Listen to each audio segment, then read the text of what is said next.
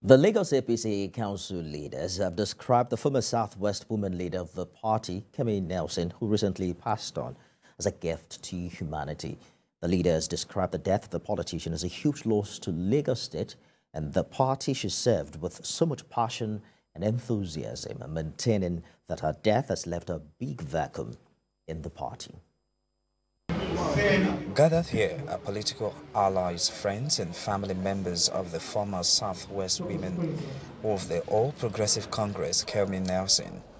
They are here to pay tribute to women the core political pillar in Lagos State who did all to ensure active participation of women in politics in the state.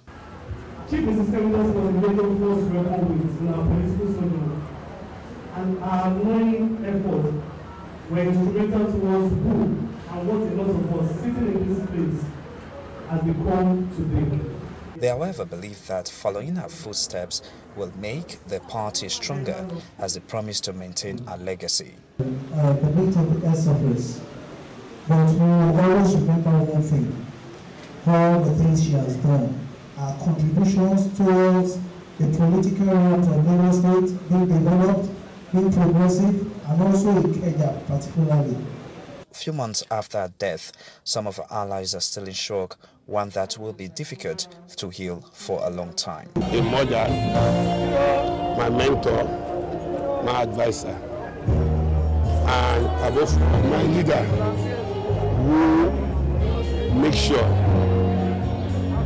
all I want, as at that moment of playing politics when she was alive, come to reality. In 1999, Kemi Nelson served in the administration of Asiwaju Bola Ahmed Tinubu as Commissioner for Women Affairs and Poverty Alleviation. She was the former Southwest women leader of the All Progressive Congress, and she died at the age of 66 after a brief illness.